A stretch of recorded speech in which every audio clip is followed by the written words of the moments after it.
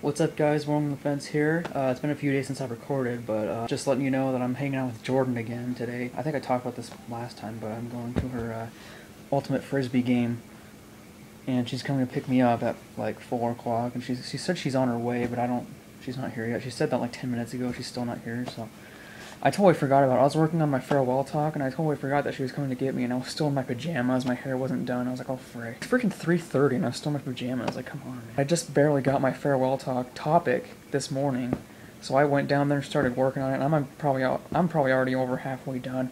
And let me just say this. I'm so glad that I've at least got over half of my talk done and over with. I think it's good. I thought that it was going to take me a long time. Like, I thought it would take me a while to write, but it's actually not too bad, dude.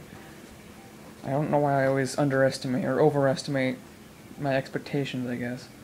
I shouldn't do that, because it just stresses me out and freaking whatever. Also, yesterday I went to mission prep with Jordan, and that was a pretty good experience. Dude, my companion, my fake companion, he was doing so well. He was we were teaching a part of the Plan of Salvation, and his section that he had was Our Life on Earth.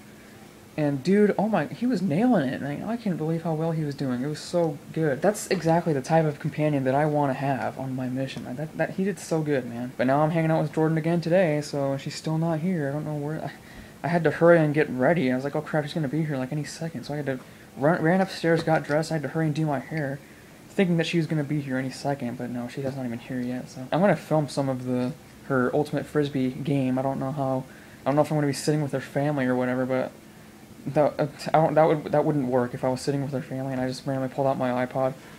Well, I already started the. Oh, okay, I had this in my mind. I thought I was gonna be, I had in mind that I was gonna be starting like doing the intro of the vlog. What's up, guys? We're on the fence here. Like I had the image that I was gonna be doing that. So I thought that I wouldn't be able to do that if I was gonna be with her family.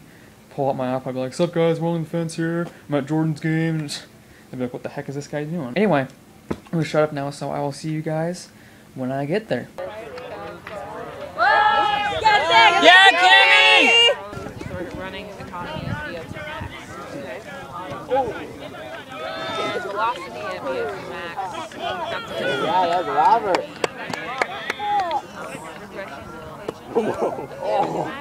I thought I got her in the face. And then the best predictor of running performance. The highest correlation between B.o.M. which I think that is B.o.M. max plus running time. So that is the best predictor.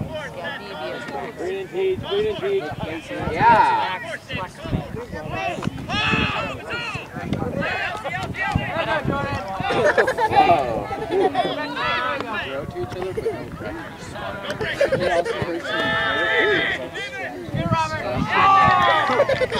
Alright guys, we finished a few hours ago. I got back at like 6 o'clock and it's 11:30 at night right now. And just ending the vlog, so just letting you know that it was pretty fun, they actually won. They won, I think it was like 13-7 or something. I don't know, but they won. And they don't usually win their games. But they won, and they're starting their tournament on the 16th, which is 3 days after I leave. So I won't be able to make it, but oh well. At least I made it to our last game, so that's good to know. But like an hour and a half ago, I actually was on the computer, and I was finishing my talk, and I basically finished it.